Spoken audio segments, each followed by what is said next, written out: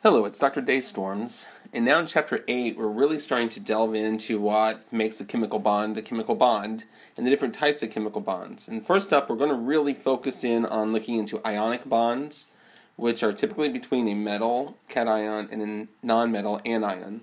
But first, let's just quickly review that there are three basic type of bonds. We have ionic bonds, which are due to electrostatic attractions between ions. So we have some of the examples here being like potassium and dichromate. Potassium is a cation, dichromate is a polyatomic anion. Magnesium and oxygen make magnesium oxide, and nickel and oxygen make nickel oxide. And when we say electrostatic attractions, that's where you have a positive charge being attracted to a negative charge. A second form are covalent bonds. And we're talking about intramolecular bonding. And here, this is where we have usually two or more nonmetals that go and they share the electrons between them. So the electrons are being shared, whereas in ionic bonds, one of the partners actually gives its electrons to another partner. And then the third type, which we don't discuss in a lot of detail, are the metallic bonds. And once again, we're talking about these intramolecular interactions, not intermolecular like hydrogen bonding, which we'll be discussing in the future. Okay, metallic bonds are when you can actually have metal atoms that are bonded to several other metal atoms. Okay, and so this is just like our copper for copper wire, and gold for your gold ring, and magnesium and sodium, and so on and so forth. Alright, but first let's focus in on ionic bonding. Okay? So, if we do a review real quick, remember that when atoms can either lose or gain electrons, and they become ions, because then they have a disproportionate number of protons and electrons. The elements on the left-hand side of the periodic table, those are the metals, except for hydrogen. Hydrogen's not a metal, but the rest of them are metals. They tend to lose electrons. When they lose electrons, they then have a positive charge, or a +2 or +3 charge. Those become cations. Likewise, elements on the right-hand side, the nonmetals, including hydrogen, they can gain electrons in order to look like noble gases, and whenever they gain electrons, they now have more electrons than protons, so they have a negative charge. And they're called anions. So let's just look at the textbook example, so to speak, of an ionic bond. Here we're talking about table salt, sodium chloride. We know it's a nice little crystal, it's tightly packed. And it's the characteristic one that's often used because people can relate to it. So we have the sodium metal. So this is a good review for what we've been doing in the last couple of chapters. We have sodium metal, which normally has one valence electron. It loses one electron, so that way it now has the electron configuration of neon, because it wants to look like a noble gas. That's called the octet rule. It likes to have 8 electrons in its outer shell. Okay? And remember, when an atom loses electrons and becomes a cation, it's actually smaller than the parent atom. Likewise, we have chlorine. When it's neutral, it likes to gain an electron, so that there it could actually take one from the sodium. It likes to gain an electron. Whenever it gains an electron, it's then going to look like argon, the natural gas, and it's going to have 8 electrons in its outer shell. So that's called the octet rule. It's now happy, but it's now got 1 electron more than the number of protons, so it's got a -1 charge. And just to review, please note that when an atom gains an electron to become an anion, it's actually bigger than the parent atom.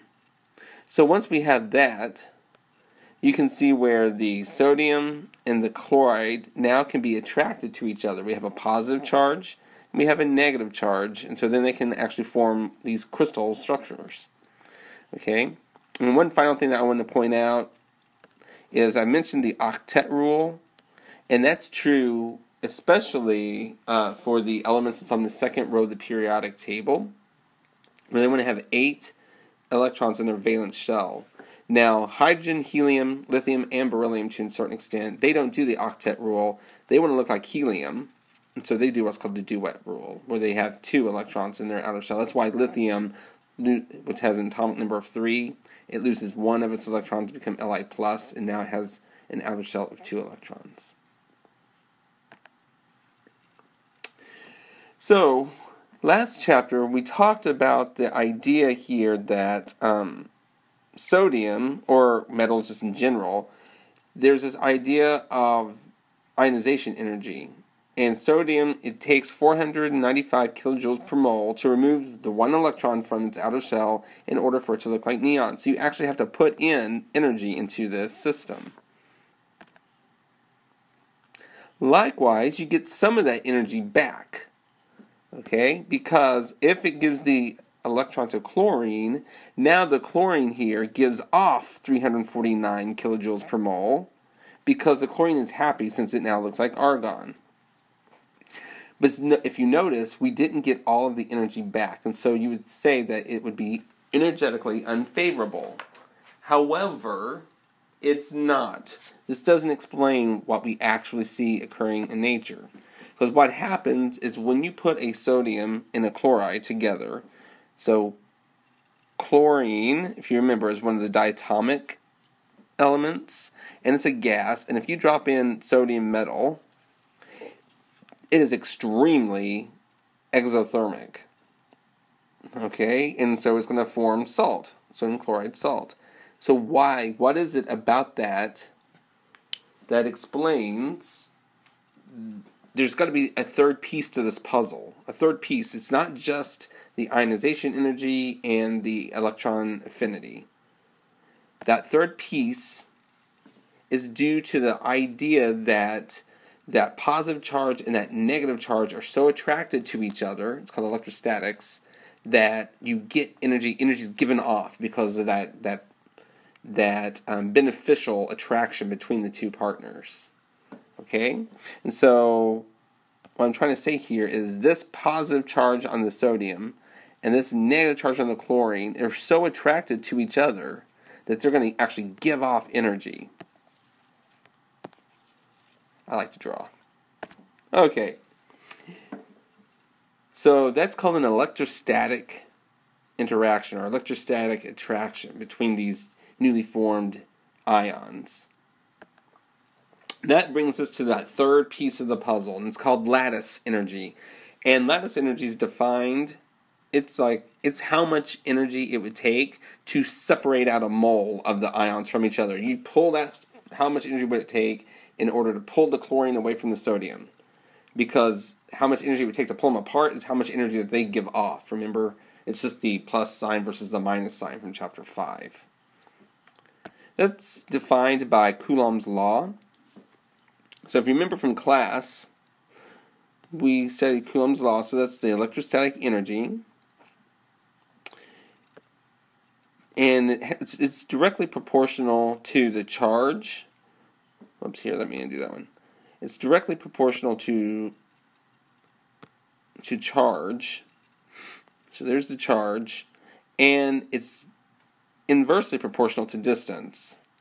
But now there's this proportionality constant, which is kappa here. But Q1 and Q2 are the charges. D is the distance, because the closer together the ions are, or the smaller the ions are, the stronger that interaction is between the two. Okay, and the higher the charge, the stronger the interaction. Something that's really positively charged and something that's really negatively charged are going to really be attracted to each other. And kappa, once again, is just a constant.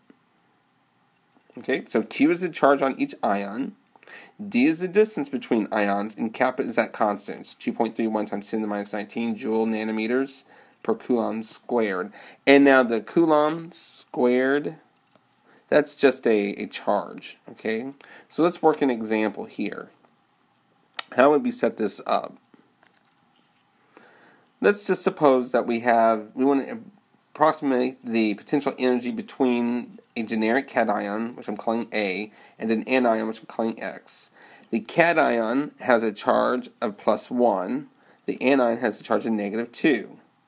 Now, what this is saying is, what if the ionic radius of A is 0.2 nanometers, and the ionic radius of X is 0.175. You have to be careful here. Sometimes it may say ionic radius, sometimes it says ionic diameter. Remember, diameter is twice the radius. Okay, this may not be drawn to scale, please note. Here, let me draw a couple of these.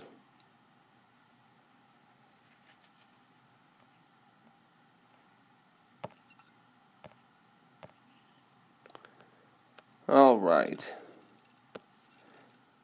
So in the red color is the cation, in the darker color is the anion, and what it does tell us is that the radius here is equal to 0.200 nanometers. And that the radius here is equal to 0.175 nanometers. So what's going to be the total distance between the two? Well, you have to add them up. If you add them up, you're going to get 0.375 nanometers. Sorry, my 5 came out funky. All right, so that's how much 0.2 and 0.175 comes out to. So we have 0.375. So that way you don't have to suffer through my writing abilities. I've worked it out here for you already. So I've set it up. We have a +1 charge times a -2 charge. Then we have 0.2 plus 0.175. So this is going to be equal to -2 c squared divided by 0.375 times that kappa. And so if you notice here, we have a nanometers on the top and a nanometers on the bottom, c squared and c squared. So the only unit that's left is the joule, which makes sense because we're looking for an energy. And if you do this, we see an electrostatic energy of negative 1.28 times 10 to the minus 18 joules. That would be how much energy would be given off whenever those two ions come together. Lattice energy actually increases with the charge. So those are the Q's. So a +1 charge would actually give less energy off than a +2 charge. -2 has more energy than a -1 charge, and a -3 would have even more energy because it's going to be even more strongly attracted to whatever cations that we have. So it's directly proportional with charge. It's going to be inversely proportional to size. So size matters here because of the sense that as they come closer and closer together, so if we remember the energy for the electrostatics is equal to kappa, which is just a constant. Q1, Q2, those are the charges divided by distance. So therefore, as distance gets bigger, if they go farther apart, or if the ions get larger and larger, it's actually going to be dividing by a larger number, and so the energy will go down. Likewise, if the charges here get larger, so a +2 charge or a +3 charge, or a -2 or a -3 charge, since the number on the top is getting bigger, the electrostatic energy will actually be increasing. So how does this take into effect? So if we go back to looking at sodium chloride, this is increasing in energy, and you want to, in order for it to be spontaneous or for it to go, it actually needs to be, you want energy to be given off overall. Okay, so how can we account for that? First, you remember we had to take some energy for the enthalpy of formation in order just to get these to the gaseous phase for them to react with each other. We have to add more energy in order to pluck off and pull off that electron from sodium. That's called ionization energy. Now the chlorine, when it gains the electron, it gives off some. But if you notice, now we actually would still be above, have positive energy. This is where the lattice energy comes into effect. This is the amount of energy due to the attraction. And so when we do that, overall, now it gives off this much energy is given off whenever sodium and chloride react together in order to make salt. Okay, so this lattice energy can really, really play a major role in the reason why ions form. Okay, this phenomena also explains the octet rule, because if you think back to last chapter, remember sodium was in that first column of the periodic table, so it only likes to lose one electron, so it can look like neon. Whereas magnesium is in column 2, and magnesium likes to lose 2 electrons in order to look like the noble gas and have the octet rule. If it lost one more, it would be astronomical. It's actually perfectly happy by being a magnesium 2+. And magnesium 2+ will actually make a much tighter, stronger bond than sodium +1. All else things considered, assuming that the distance is approximately the same. Okay, aluminum actually likes to go ahead and lose up to 3 and become Al3+, because it wants to also be looking like the noble gas. So metals will stop losing the electrons once they look like a noble gas.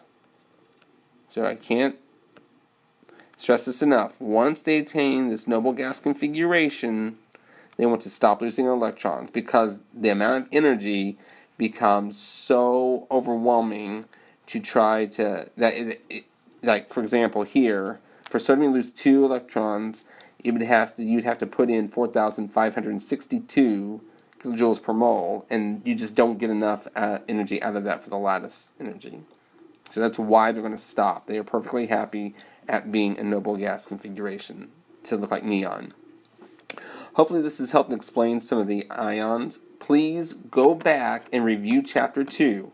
I can't stress that enough. Look back at Chapter 2 on how to name ions and how to name your acids, and to memorize, to review your polyatomic ions like ammonium, nitrite, nitrate, sulfite, sulfate, things like that. And I'll see you in class.